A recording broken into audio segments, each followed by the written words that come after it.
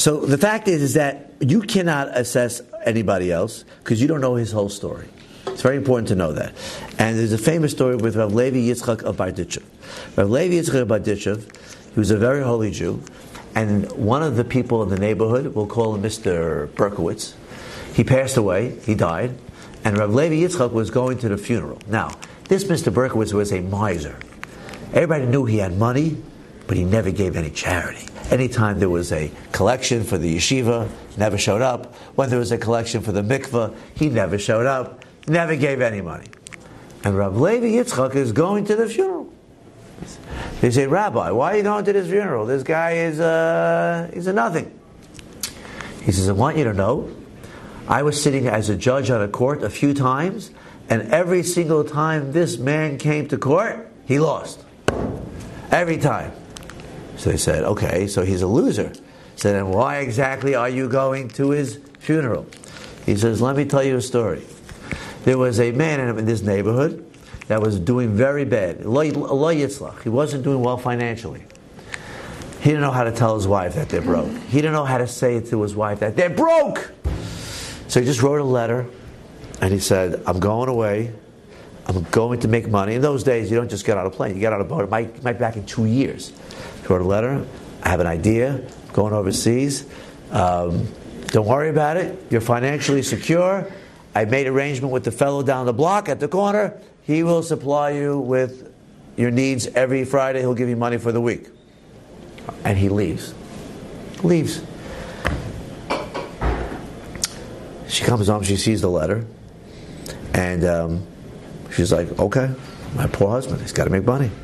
So she goes down the street. Of course, the guy never told the fellow down the street. Didn't tell anybody. He just had to bail because he was so embarrassed. He just bailed. So this lady goes down the street, knocks on the door. Guy opens and says, how can I help you? She goes, so-and-so just came for the money. He says, what money? My husband said that he arranged with you while he's away on business that you're going to take care of the finances. And he realized that obviously this husband fooled her, and this husband never said anything, and this poor lady is standing in front of him. So he says, oh, right, sure, of course, come right in. He takes out an envelope, puts some cash in it, and he says, here you go. We'll see you next week. And this went on for a whole year, a year and a half. And sure enough, the husband came back. Now, this husband was petrified because he knew he left his wife without a penny, and he didn't tell anybody to take care of her. So he knew that she was going to kill him when he opened the door. But Baruch Hashem, he made money, and he opens the door, and she greets him, oh, welcome back, so good to see you, I missed you, come here, sit down for dinner. Thank you so much for arranging all that money. I was taken care of for a year and a half. He was like, what? Were you war? He just couldn't believe it. So after dinner, he runs down the block and knocks on the guy's door, and he says, you took care of my wife a year and a half? He said, yeah. He says, but why? He says, well, she knocked on my door, and she told me that we made up something. I figured, I don't know, but she's a desperate woman, and she has no money, so I figured I'll take care of it. He said, oh my gosh, you're such a righteous man. But don't worry, I just made a lot of money overseas. Just give me the final bill, I'll pay up. He goes, no, I don't want your money. He says, but what do you mean? You laid out the money. He goes, yeah, but I want the mitzvah. I took care of someone for a year and a half. Why would I want to give that up? He's like, yeah, but it's my wife. I got to take care of her. He goes, yeah, but it's my mitzvah. I'm not giving it back to you. Yeah. So I want to do that. So what does that mean? It's right? So they went to court. To Levi Yitzchak. And he lost. This nice man lost.